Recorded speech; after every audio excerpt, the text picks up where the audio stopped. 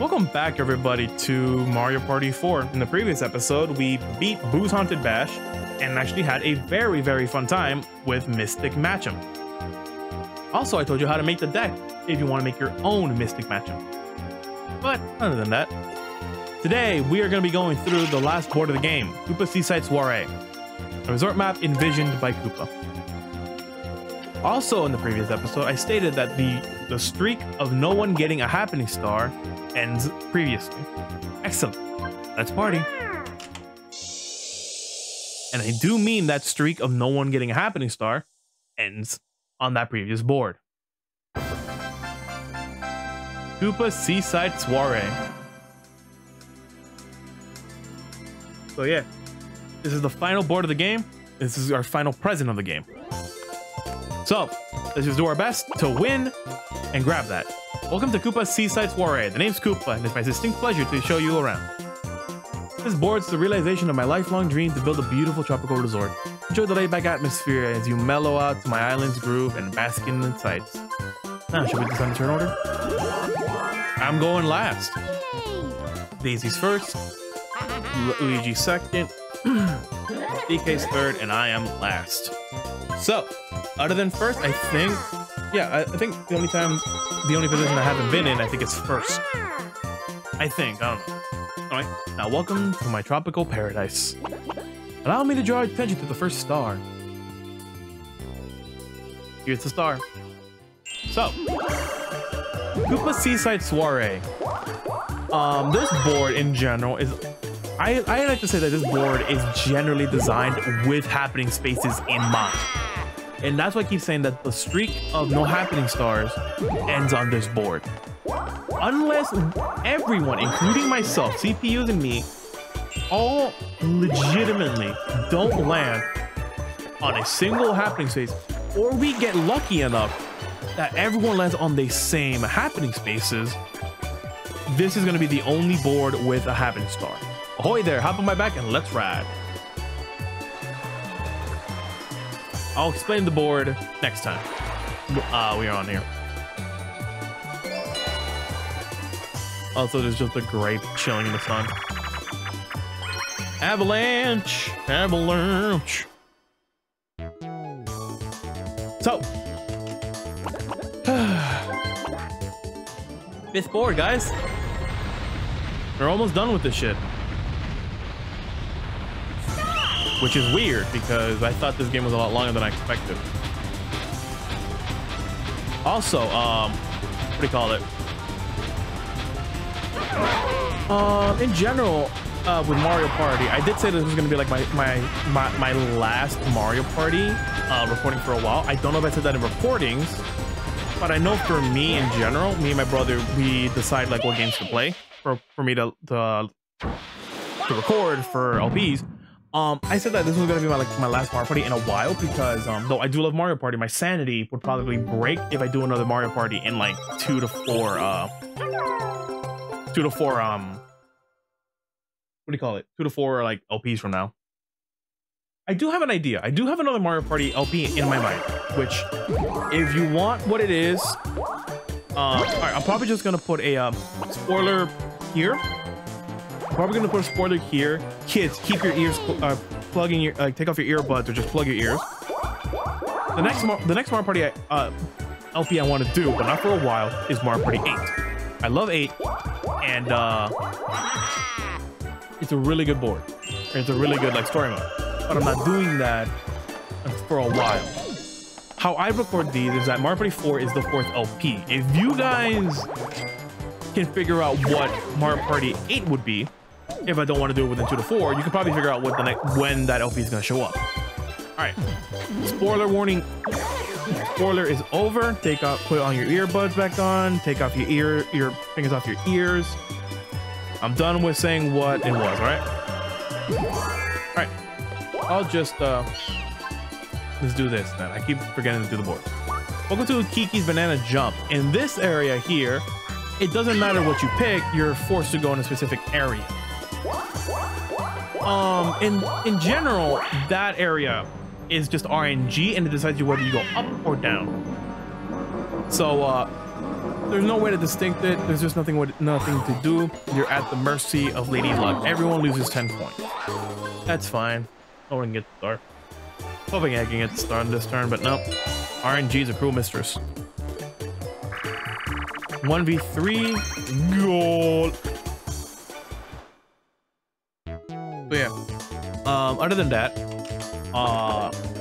there are more other LPs I don't want to put in as well, because though I do love Mario Party, I'd rather not be known as a Mario Party guy. I'm already known as the OJ guy in the Discord server, and I'd rather not be known as a Mario Party guy on YouTube.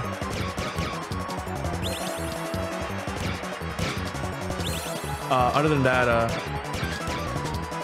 ooh, that's good. Okay.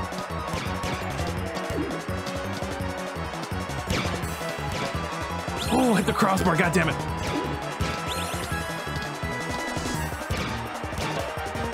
Crossbar again?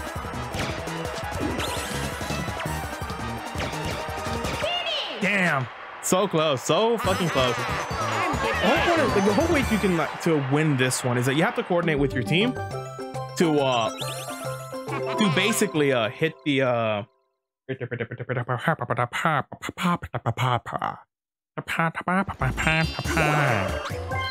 the balls in a specific order or a specific rhythm that they all spread apart like a shotgun, and you get to nickel and dime them every time to get one goal in at all times. So other than that, this is another weeks of recording. These are being recorded in advance. Hopefully you guys have been enjoying the content, because I've been having fun creating them. Warp pipe, huh? It's not bad. Don't bad at all. Fun. It's not bad if you want to like cheese your way to the star. Anyway, hopefully I can remember to fucking look at the board. This is like the only caveat of like playing games by yourself is that if you forget to do something like boards, you have to wait to remind yourself again to do it again. And if you're trigger happy like I am, you're probably gonna forget. Anyway, Koopa Seaside Soiree. This is how the board looks like normally, and that's not bad of a layout.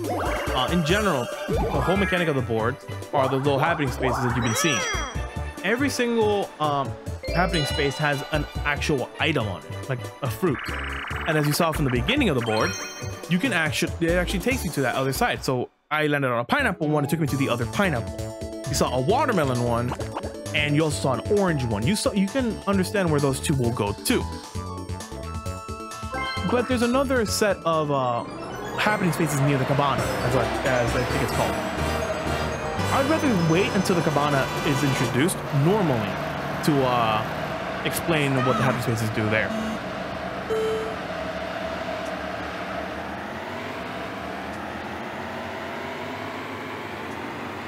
I don't think I beat the record this time again. 5 seconds this time. Damn. Damn.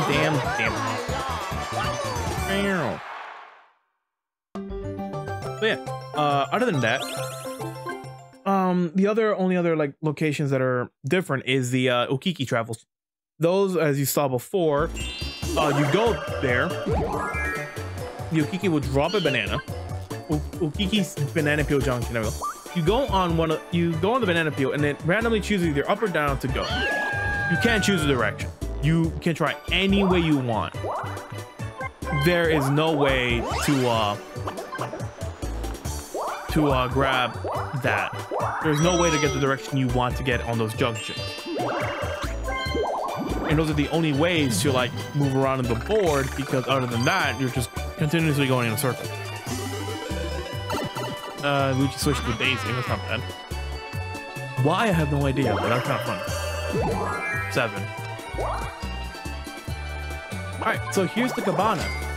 There are only 2 Koopa spaces, I call them. Those little icons of his face. Pass by those, and you are forced to donate money. I say forced. To make a donation. To make the cabana bigger. By the end of this board, whatever the highest we have is, I'm gonna show the remaining levels because those things do level up.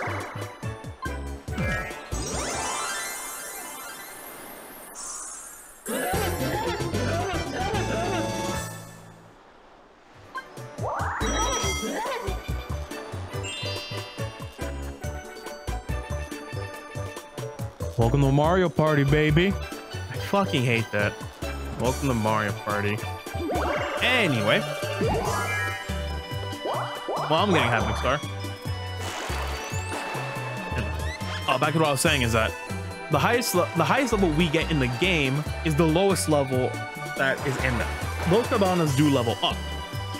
It is very rare to see it level up because by design of this game, it is very hard to have that go up against a certain level. I'm probably not gonna say what the level is, but after a certain level, it just feels like rare that nobody lands on the happening spaces because in general, this board is designed around happening spaces because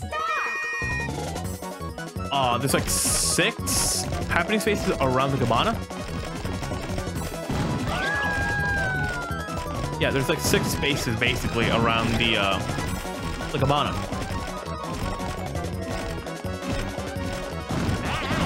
Sorry.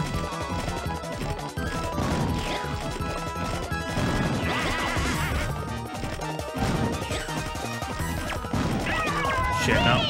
Fuck. Sucks. Luigi got blown up and had to like cover his job. Sucks. Anyway, other than that, what do you call it?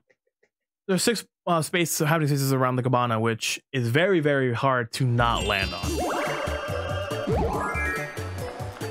Other than that, the other happening spaces around the board just make you travel around the board, which is very, very good in its own right because you get to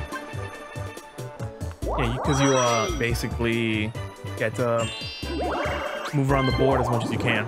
Also, the only chance spaces on the board are behind a mini mushroom pipe after that mini game. Anyway, now you get to see what the watermelon one does. You get to see where the other watermelon is. Ahoy, hop on my back and ride.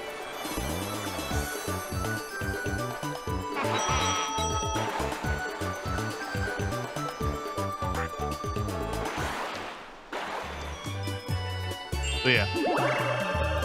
Other than that, it's very, very fun to see that. In general, if you have not enough, this is the second level of the cabana. In general, it's very fun to see that thing level up, but in general, it's always gonna go and collapse it down. Because, just to spoil it, what those happening spaces do is that you're forced to pay to stay a night there, and after that, you it gets broken. It just gets destroyed. I'm not saying how. You probably may figure it out, but I'm not telling you how it gets broken or gets destroyed. So yeah. Hopefully we get a decent amount of levels because later all the I really am guessing that thing's not gonna get very high levels. Aw, went down. All right, this is gonna be a low star board apparently because nobody can get the fucking star. Free throw. We have already done this mini game, but me being me, I actually skipped the rules. Try to make the most shots into the moving baskets. You press A to jump, B to shoot. The middle baskets are worth 2 points. Bottom one worth 1. Shoot after the high point of a jump to make it into the middle row. That's the strat. Basically, if you want a proper explanation of how to shoot for the 2s, if you shoot at the apex of your jump, you get a 1. Jump at the lowest point of coming down. So don't shoot at the apex of your jump. Shoot at the very latest you can after a jump, and you'll automatically get a 2. Because these balls actually do curve in. And it's very cool. Kobe. Kobe. Kobe. Nice. All right. You can also like do a combination of like if all of the tiny fucking